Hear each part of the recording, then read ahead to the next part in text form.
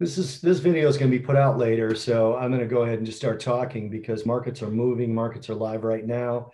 It is what time it is 11:15 Central Time, 12:15 Eastern Time on April 29th. It's Bob Iaccino from the Pure Exposure Growth Series, Path Trading Partners, the stock think tank, and I'm here with my partner in the latter two, Path Trading Partners in the stock think tank, Mike Arnold. Mike, how are you, buddy? I'm doing well.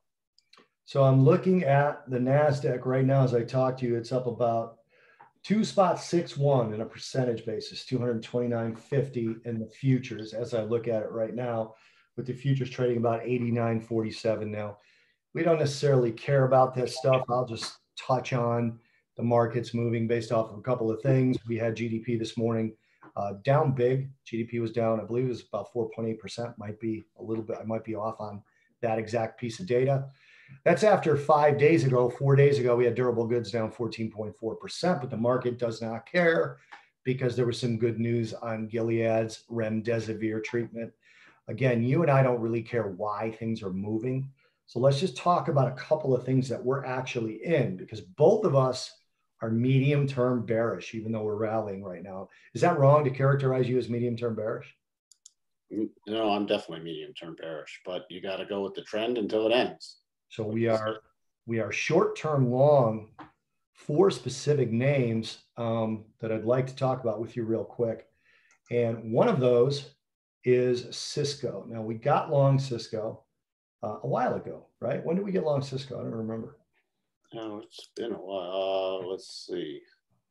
What date did we get long? On the 7th. Got long Cisco on the 7th. Entry price was what? You have that stuff in front of you. 41.50 we got in.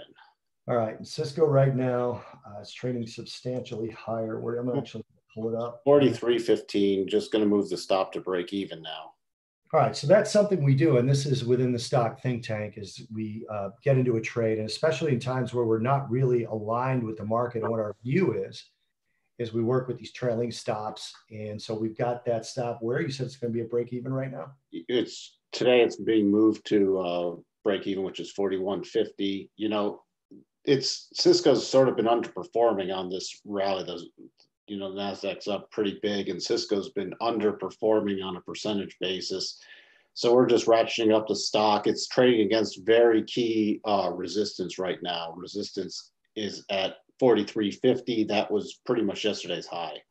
So we're trading, and right now we're trading 43.18. So we're just going to make sure in case it can't get through this resistance that worst case, it's nearly a break-even trade. All right, so correct me if I'm wrong. If it breaks through this resistance, that's almost like a relief, right? It's kind of like the top of a tea kettle boiling over when it hits up against resistance like that and gets that driver. And do you know offhand when earnings are for Cisco? Yeah, earnings are on the 13th of May. All right, so we got some time in that one. Let's take a look at ORI, which is Old Republic. We're in that as well, right? ORI. We are in that from 15.50.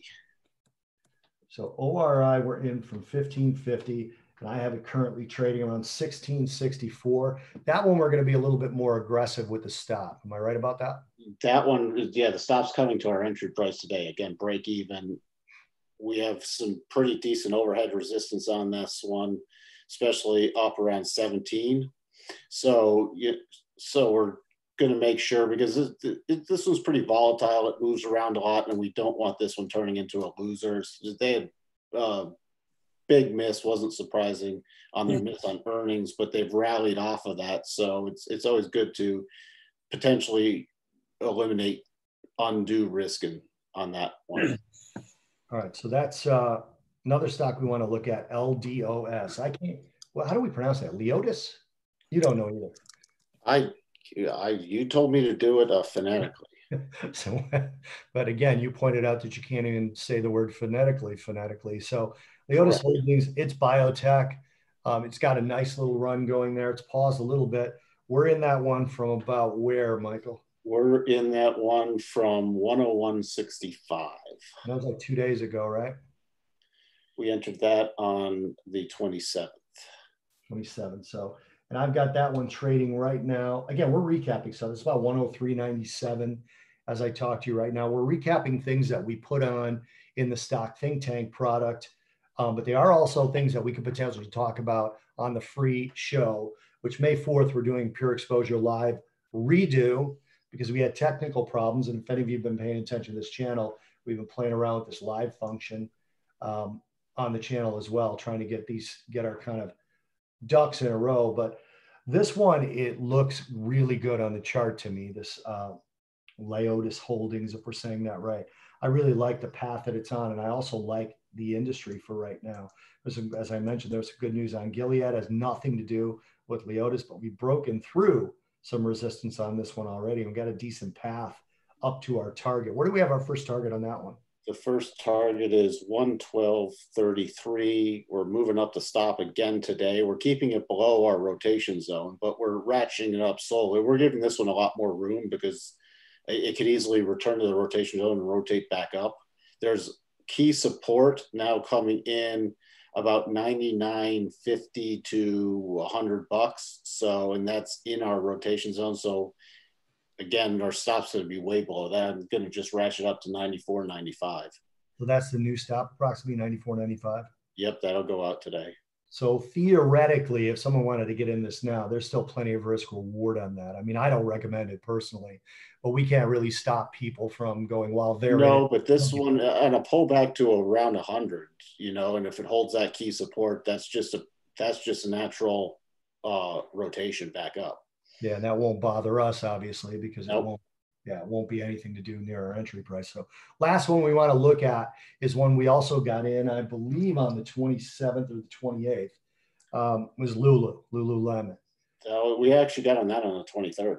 Oh, we did. So we did really well on that one in terms of our entry. That again, we're entries in the stock think tank. So what was the price entry on that one? 212.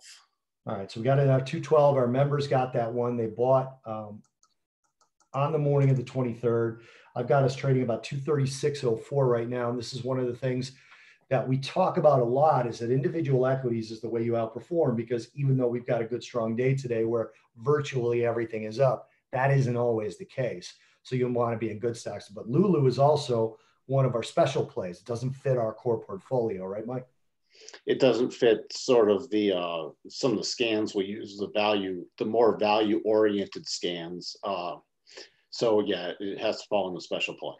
Right. So what we're trying to do is take a portfolio approach to things. And that's why we've got a core batch of stocks. And then we've also got these special plays for people who decide to be a little bit more aggressive with us. But anyway, just wanted to go over this stuff on a rallying day.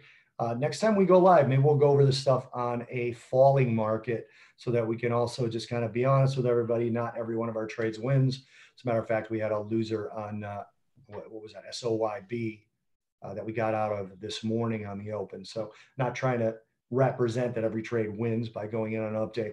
We'll do a live stream on a down day as well. Thank you guys for watching. And again, May 4th, we've got our remake of the prior show where we had all our technical problems.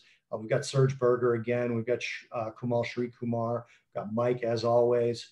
We've got Scott Bauer, who got like 30 seconds on the last show because of our technical problems. And Jim Iorio. We should have some announcements with Jimmy coming in the near future.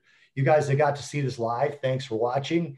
Those of you, we'll send this out to you as well, so you get to watch this at a later hour. Cheers, everyone. Thanks again. And you've been mini exposed.